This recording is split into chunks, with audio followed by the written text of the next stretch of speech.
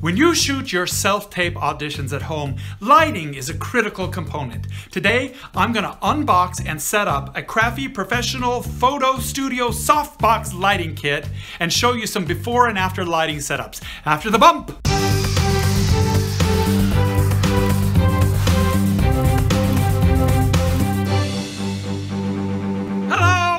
Fahl with Augmented Actor, where we help you augment your acting career with tips, tactics, and tech. If you like this video, please like and share, and also subscribe to my channel. Now, any actor who is a film or television or commercial actor is going to have to do self-tape auditions regularly. It's just the nature of the beast nowadays. Even as a theater actor, you might have to submit an audition for a project that is in another city. I don't really like doing self-tape auditions because they require an awful lot of setup, and you have to play all these different roles other than just being an actor and concentrating on your acting. But it's the nature of the beast. The world is going that way now, and you have to be able to do self-tape auditions.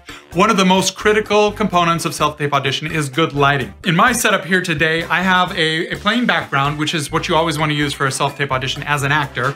And then I have two windows over here. So I got a big bay window over here and a big bay window over there. And that's it for my lighting setup. I don't have a front-facing light. And so you can see that I got light on the side of my face. It's kind of a yellow light. There's a sort of a dark bar in the middle of my face here. My eyes are not very distinct. I'm wearing glasses today, but you can't see any of those nice reflections in the eyes. And so my face is not really well lit. You'll notice that on some of my earlier YouTube videos that my lighting kind of sucks. My green screens are kind of muddy and sloppy, and that's totally on me. I didn't have a really great lighting kit. Now, if you're on a budget, can lights are great. You can just get a cheapy little can light or two at Home Depot, put a shower curtain lining over the top of it to give it some diffusion. And that should do a pretty good job of giving you some side lights, key lights, front lights, back lights, rim lights, all those different lights you might need. But if you really want to go an extra step, for about $75 to $100, you can get a really decent softbox lighting kit with all the stands and accoutrement that come with it. And so to bump my game up a little bit, I just ordered a Craphy professional softbox lighting kit, and I'm gonna unbox it and show you how to set it up, and then we're gonna try out some new lighting setups and scenarios and show you the difference between this lighting and the actual softbox lighting kit. So let's get started. Okie doke, let's open this up here. The kit comes with a large carrying case, 3 softboxes with diffusion screens.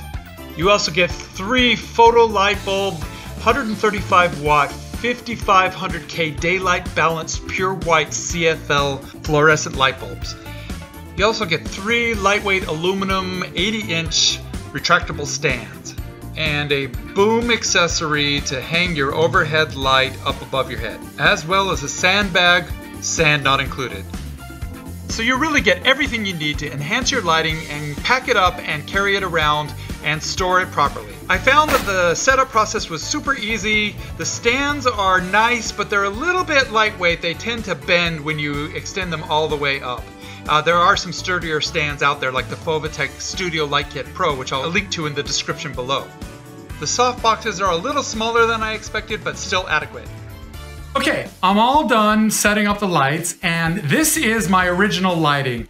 Now, you'll notice that I've lost a little bit of my my side light over here because the sun has moved over my house. So my natural lighting has turned into sort of this dark, competing. I got light on this side and dark on this side. You really can't see my eyes carefully. And the background is super bright and wrinkly, and it competes with my face. Everybody's looking at the background, right?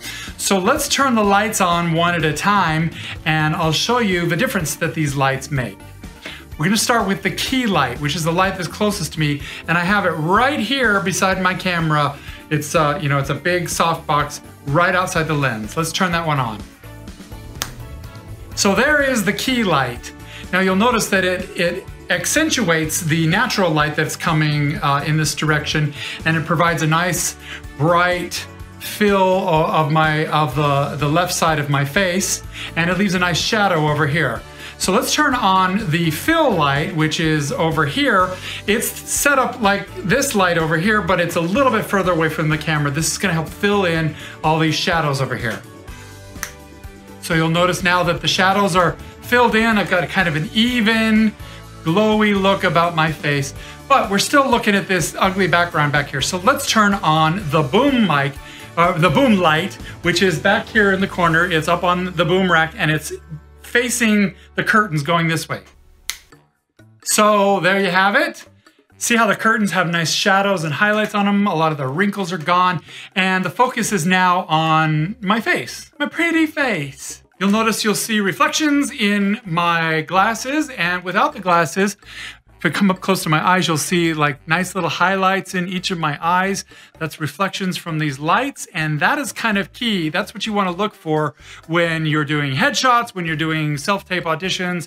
That means you have good lighting. That means your eyes are in focus and an important part of the visual image that you're trying to portray. Okay, so now let's try a few different lighting setups and see what difference we can get. Okay, so here's a lighting setup with just one boom light up above, shining kind of straight down on me.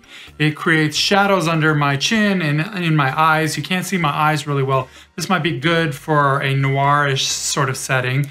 I still have a little bit of natural light coming in that I haven't been able to block out, but that's kind of an idea of how that lighting would look. And here's another 3-point lighting setup. Right now I have my natural light from my window over here. I have one big key light right here that is a softbox behind the camera. And then over here, I have a softbox kind of reflecting on my head and the curtain, and then one just on the curtain back there. That makes the curtain pop with color, but still gives me a lot of light on my face and a little bit of shadow, so it makes it a little bit more interesting for interview purposes. You always kind of want to shoot on the dark side of your face. You know, the light's coming from this direction is lighting up this side of my face. The shadows are sort of falling on this side of my face. And if the camera is looking at the dark side, it's much more cinematic, much more interesting. So this would be a great setup for an interview. Now I just have two of my lights aimed at the back curtain. This would be ideal for, you know, some sort of interview where you wanted to obscure your subject's face and be very noirish or silhouette in style.